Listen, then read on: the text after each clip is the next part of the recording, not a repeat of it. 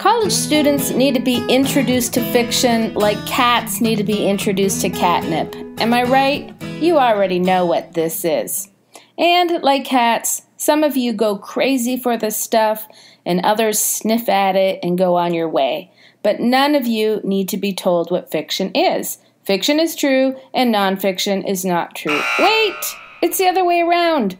Fiction is not true and nonfiction is true. Why is that so easy to get mixed up?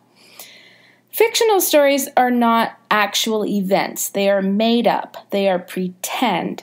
Stories can come entirely from the author's imagination, but usually it's based in a context that's true-ish. So the characters may be fictional, but the setting is a real place, like Tom Sawyer's Deep South is real. Or the events in the story actually happened, like the Titanic really sank, but the story around the characters is made up. Other times, everything isn't entirely made up. J.R.R. Tolkien even invented a language for the creatures of his Lord of the Rings trilogy. But that's just the basics. You knew that. Let's go a little deeper. In ancient times, cats were worshipped as gods, a fact that they have not forgotten, so perhaps they don't need to contemplate catnip. But college students do not have the luxury of divinity. You weren't around when fiction was invented. And it was invented. I suppose people have been telling stories as long as they knew how to put sentences together, but they haven't been writing novels since the dawn of time. The printing press marked the beginning of a new way of perceiving literature. Literacy had been around for only the elite, but suddenly it became accessible to everyone.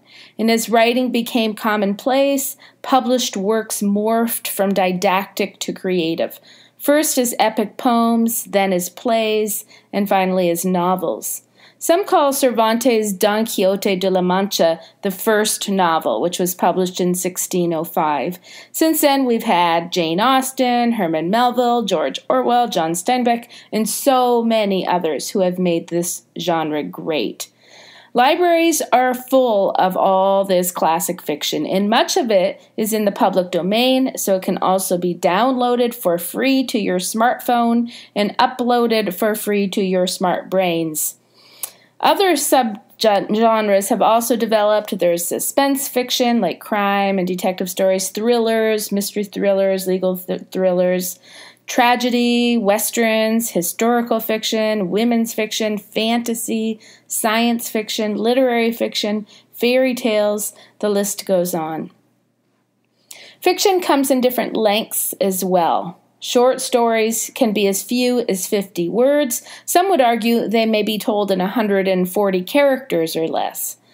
They are usually not longer than 8,000 words. The novella is between 10,000 and 45,000 words, and novels are usually over 60,000. But today's preference is really even more than that, 100,000, 150,000, sometimes even longer.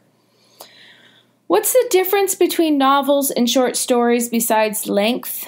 Is a short story just a little shrunken down novel? Nope, they are completely different art forms made out of the same material. Like a car, an airplane, and a boat are all made of the same materials and they all travel. So while they're related, they are still distinct things.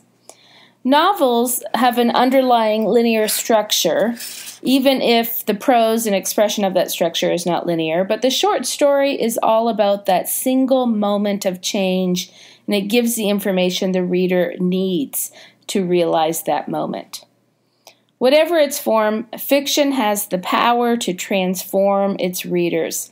I've never experienced catnip, but I suspect that reading fiction brings us to an even higher state of being than catnip does.